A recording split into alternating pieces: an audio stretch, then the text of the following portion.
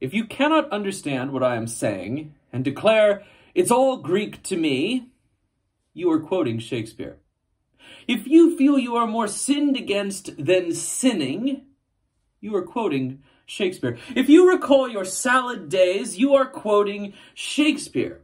If you act more in sorrow than in anger, if your wish is farther than your thought, if your lost property has vanished into thin air, you're quoting Shakespeare.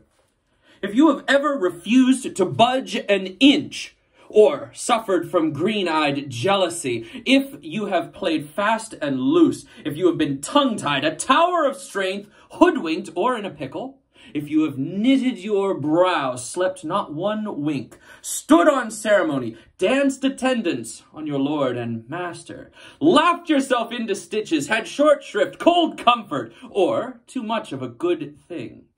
if you've seen better days or lived in a fool's paradise, why, be that as it may, the more fool you,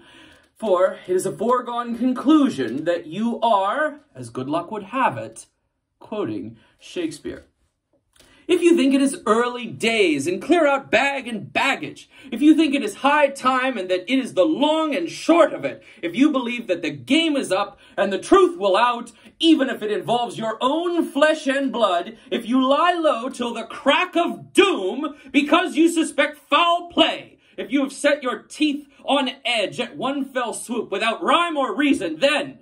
to give the devil his due, if the truth were known, for surely you have a tongue in your head. You're quoting Shakespeare.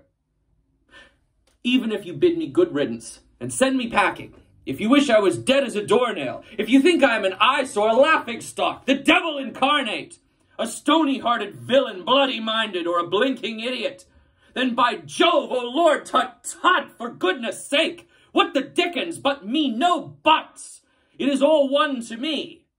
for you are quoting Shakespeare.